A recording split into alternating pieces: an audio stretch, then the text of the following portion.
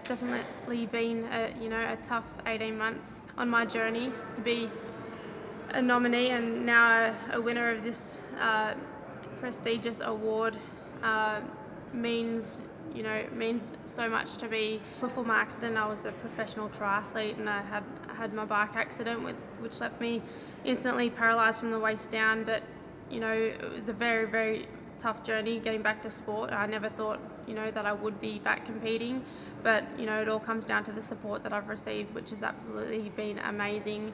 Competing at the Commonwealth Games within 12 months of my accident, I would have never thought possible, and I think did that really happen, and coming away with a bronze medal just topped everything off.